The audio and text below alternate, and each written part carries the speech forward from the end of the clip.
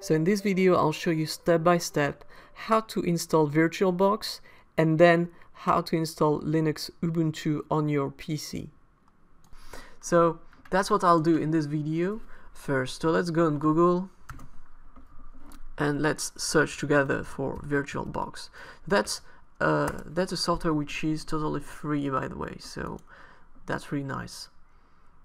So just click on Oracle VirtualBox and find there's a big download button, so I guess I can download it here, right? And you will find different kind of distribution for Windows, for Mac, for Linux, and just download the one for Windows and just wait that you have it, and then let's install it together. Okay, I got my VirtualBox downloaded, so let's just install it, and you'll see that it's actually very straightforward. So let's open the installer and let's follow the steps to install my VirtualBox. So if you don't know what is a virtualization software, well, what it is basically is that it's some kind of software that will let you run other systems inside your current system. Okay, so let's click on next. Next. Okay, let's create all the shortcuts and let's install it.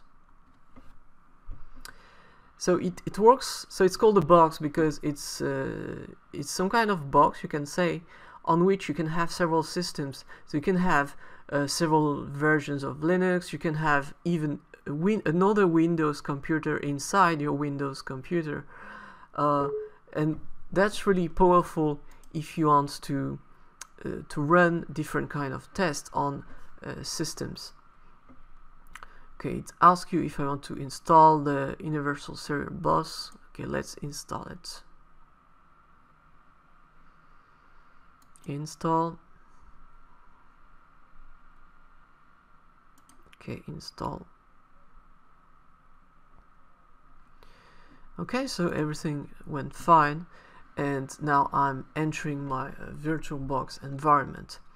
So now the problem is that there's nothing inside, right? So I need to create a new operating system. So before actually do that, I'll need to get an ISO of my system. So for Codeaster, let's go back on the website to look what was the requirement, and let's just download the appropriate version of Linux. Okay, back on Codeaster website, let's just take a look at the Linux distributions. So this version has been tested with the following 64-byte Linux distribution: Ubuntu 16.04, okay, and Debian 8. So these there are several distributions for Linux. So distribution is like you can understand it as a different version of the system, and Ubuntu is one of those. So I'll just go on Google and let's search for Ubuntu website, which is ubuntu.com, right? And now that we are on this website, the only thing we have to do is to go on the download section and get Ubuntu, right? And to install it, to be able to install it on our VirtualBox, we need to download the ISO version. So let's see, Ubuntu desktop. Let's click on that. So I guess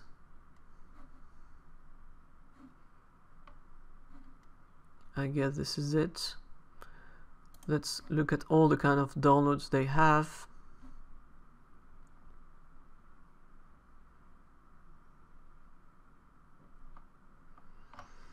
Okay, I suppose that this is it. So let's just download this one. Okay, and they not now. So this is totally free, so you can get it for free. And let's start the download. So I'll wait that the download is completed, and then we'll install it together on our VirtualBox. Okay, now that I have my Ubuntu 16 ISO file downloaded, I only have to open my VirtualBox software and install it. So let's click on New, and let's just give it a name, Ubuntu. And you see that you can install a lot of systems, but what we want is Ubuntu 64 bits. Let's click on Next, and let's give it enough memory. So as we will do some FEA, I think 4 GB is minimum. So if you have a bigger computer with more memory, then you can actually use more. Now you can create a virtual hard drive or use an existing virtual hard drive. So I don't have, so I will create a virtual hard drive, and I'll use a VirtualBox disk image with dynamic load size. Now for the size of this, we can give it as much as we want. So I'll give it 20 GB, let's say. And now I have some system. Now it's powered off, and we need to give it the CD that we downloaded. So this ISO file is like a system CD. So we need to go into this box and kind of find a way to give him to start with the ISO. So to do that, right click Settings. Inside the settings there is storage, and you see that you have some virtual drivers. So basically what you have to do here is select the one which is empty here, and you have to find the virtual optical disk file on your desktop and assign it. And now when you will start your system, it will automatically boot from this CD. So, and also there are other settings we can change. So let's go in General, Advanced, and let's, for example, share the clipboard and the drag and drop functions, so we can share things between the VirtualBox and our current computer. And for the system, let's boot it on the optical drive rather than on floppy disk. We have to give it also several CPU. So 4 CPU is not right because it will take all your computing power. So let's give it 2 CPUs. And that's basically it. So you can always, change your settings later. So let's click on OK. And now we have to install Ubuntu. So we have to start this virtual machine by clicking on Start. And we are now starting and booting up our machine.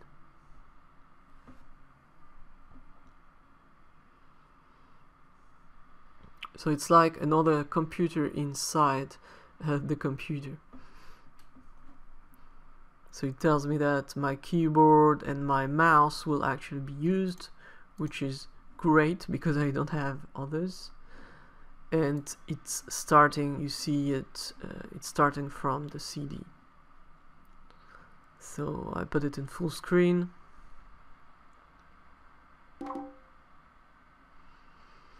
And now that's when you actually start and you install Ubuntu in the language you want. So I suggest to install it in English, but you're free to do what you want.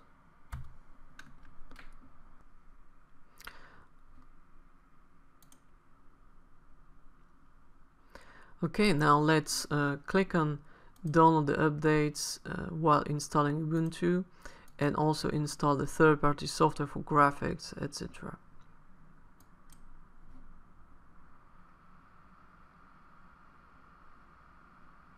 So we have to go through all the process.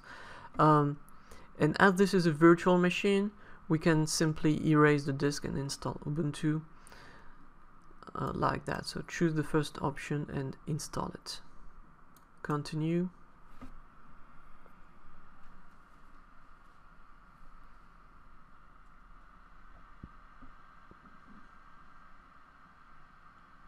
Now you have to choose where you are. And you have to choose also your keyboard.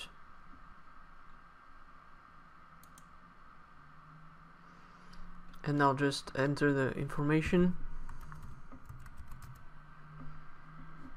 and choose a password.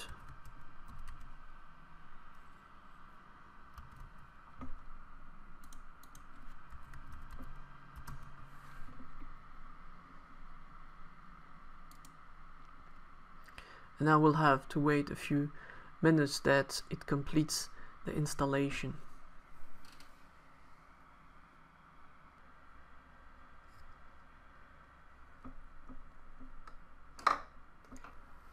Okay, so we got the installation is complete.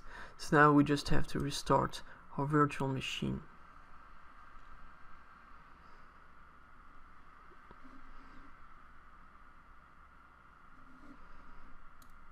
Okay, we have to remove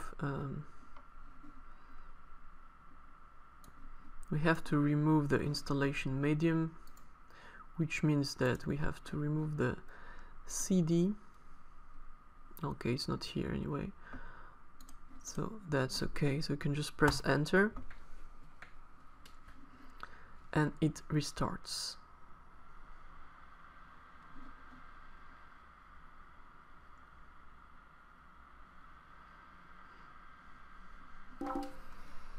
And that's it. We just have to enter the password and we are our new clean installation of Ubuntu 16 Linux. So it's nice. Now it gives you some keyboard shortcuts for those who don't know how to handle Linux. And actually what I'll be doing is that in the next videos I'll show you first some of the most basic things you must know about Ubuntu in order to be able to install softwares and kind of work with it more efficiently. Really simple stuff. I will not enter in the details. And then finally we will install together Code Aster salome-meca 2017 and start to work with FEA and Code Aster together. So in the next video I'll show you a few basic things you should know if you're a beginner in Linux Ubuntu, because that's really useful to start with Linux Ubuntu. Otherwise, if you already used Linux for some time and you don't need that, you can pass the next video and go to the last one where I show you how to install salome-meca 2017 on your PC. So if you're on YouTube, you'll probably find the link to the article and the next videos inside the description. Otherwise, you can go on my blog feaforall.com and click in the category open source FEA, and you'll find all the articles I wrote about open source FEA and the previous videos inside this category. So thank you for watching. I hope that you learned a lot and that you will learn a lot using all the videos that I am sharing on my blog. So if you like those videos, please help me to share them with your friends and other engineers. And also please let me know what you think in the comments. It's always great to have some kind of feedback, and if you have some ideas of things you would like to learn or do with FEA, please also let me know. Thank you for watching again.